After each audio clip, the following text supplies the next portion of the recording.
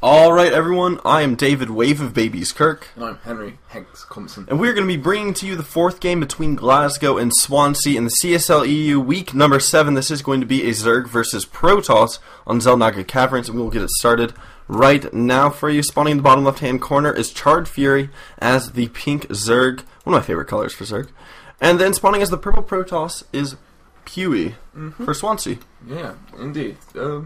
Well, I'd feel a bit annoyed if I was Charred Fury for being forced to play on this map, to be honest. Yeah. It's not the greatest of Zerg map. Well, ZVT, I'd be happy that I wasn't playing a Terran on this map, to be honest. Like, if you aren't aware, guys, when you submit your team lineups for the CSL EU, you basically just go, there's a list of maps, like map 1, map 2, map 3, map 4, and assign a person for each map. Yep. And so then you pick based on what you think people will prefer, and you hope that you don't get given a map that might be really imbalanced against you. Whoop. Just making sure that sounds good. Sorry about that. Awesome, no worries. And so, yeah. ZP, not a matchup I know, well, I know it vaguely well, but yeah. I haven't really played a lot of it. I think maybe I've done 1 or 2 games on my Smurf account, but yeah. It's an interesting matchup. There's been a lot of deviations in builds, and actually, I don't know if this pylon will reach far enough to charge a building. I believe that it will if the building is placed right here. Yeah, I think that is okay. But yeah, it's an interesting matchup. It's something that I have had to do quite a lot because I am a Zerg player. Actually, not that many people are playing Protoss these days, but basically, you just have to watch out for a couple things like DT timings, Stargate timings, although Stargate's just not that great of a build. Yeah, you just normally need to watch out for 2 base timings. Those are the things that kill me the most, and also DTs. Ooh, choosing to go hatch first against Protoss, which I presume he's betting on the fact that he won't try to forward fast expand on this map because it's so difficult, and so therefore you're not at a risk of being cannoned in. Like, normally, guys, you can't really get... Well, on a lot of maps where forward first expands aren't viable for Protoss, as a Zerg player, you can't risk going hatch first. You have to put down the spawning pool, so that, because if you don't, they will just put cannons in your mineral line and cancel expansion, force you to cancel your expansion. Yeah. So, but yeah, obviously, like this is one of the maps that Naniwar at MLG Providence tried to forge fast expand, and Linux decided to go and roach rush him and kill him because you can't defend against it. Yeah. So, you know, pretty safe opening from the Swansea player, Pewee, and so he's probably going to go like some form of sentry expand instead. Yeah, if he does have those 2 gases, he is getting those 2 gases, so he should be going for some sort of 3-gate sentry expand. It's usually a pretty good build. Should go down in around 7 minutes and 20 seconds, somewhere around there, maybe a bit earlier. But yeah, overall it's a good build. It's safe, you get a lot of sentries, which are one of the best units against Zerg, and everything else. And you get your expansion up, and 2 base Protoss usually beats 2 base Zerg. It does indeed, like, yeah, I mean, this map's quite difficult for a Zerg to take a safe third on.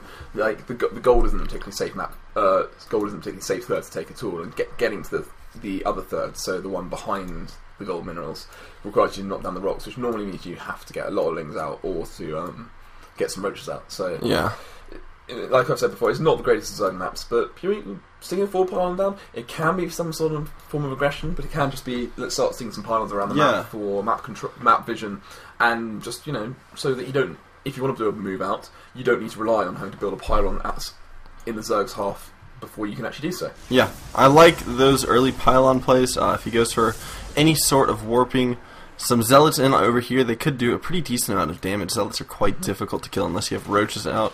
Lings basically don't kill them.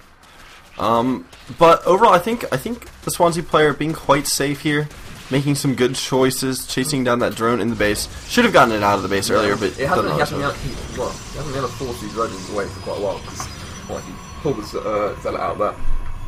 But what we meant was that the what's the word I think of? Sentry couldn't be there to try and push them away whenever he wanted, so because he was checking Zerglings. So yeah, he's going to be able to, you know, he's going to keep a couple of Zerglings out in front, scout stuff, see the Stalker out. Not a huge amount of information. Yeah, like this is a bit weird by him. He's actually going for a 4-gate. This is something that I haven't seen for a long time. And he's getting another pylon over here. Odd decision on his part. I think that's actually quite a good one. Well, obviously I think the second forward pylon is a really good idea. Like, there's no reason not to put them out on the map if you're going for some aggression. So, and putting it right next to each other, which means that even if it is scouted, like, it'll take quite a while for the Zerg to kill both. And so, yeah, you managed to get the first couple of units in. I think his gateways have finished up and have been converted to warp gates. Yeah, there they are. There they go. Getting a bit of chrono boost on them. Quite an old build, to be honest. Yeah, this is something that goes back all the way to the beta. Ooh, gets another forward pylon as well. And if he can take that out, oh, nice!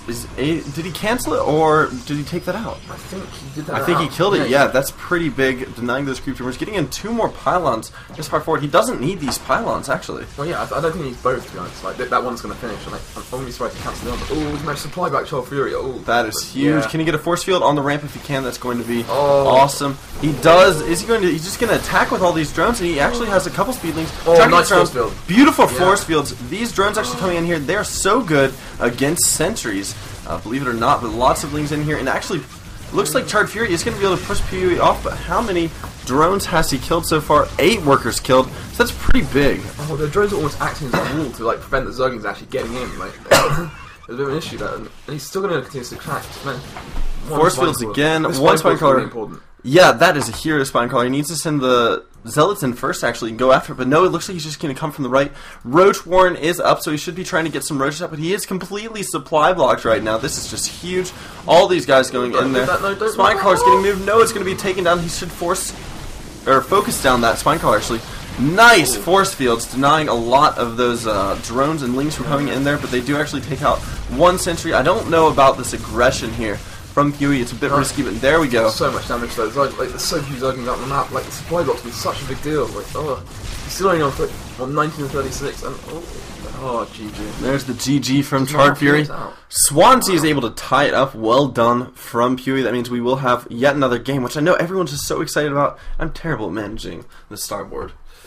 Oh well. If we can talk about that for a sec. Yeah. Using an old build in that situation was really, really good because it's not the sort of thing you'd be expecting. I mean, we see the Evo chamber down here. If we're the evolution chamber and the spore crawler, Child Fury wasn't sure what was going on. I mean, to be honest, he should have sacked an Overlord before this point to know exactly what was going on. Like, you mentioned that if it's a 3-gate expand of some kind, that the expansion goes down around 7 minutes or something. Yeah. Yeah, so, like, he should have known that. And also, the Stalker, actually, seeing the Stalker on top of the ramp instead of another sentry means that that can be a giveaway. There's going to be some aggression. It's usually a pretty big giveaway if a Stalker's built. Yeah, so he probably should have known that was on the way. And yeah, the Roach Warren, in a bit of to be honest, I don't like the building placements that he put, like the Roach Warren and the Evo chamber as well. Like you don't provide more chokes for sentries to abuse. Yeah, they should be somewhere around here, right next to the ramp. Yeah, wall that off a bit. It's not a bad decision. Putting them here though, I don't really like that. Yeah. It doesn't mean games leveled up too all. Indeed. So we will be going to an ace match. We will be recording that in just a second. If you're watching this on YouTube, please be sure to subscribe to the channel and follow me on Twitter. Follow Henry also. I'm at WaveOfBabies223. And I'm at HanksGB. Indeed. We will be back in just a moment. Thank you for watching and stick around for the next match.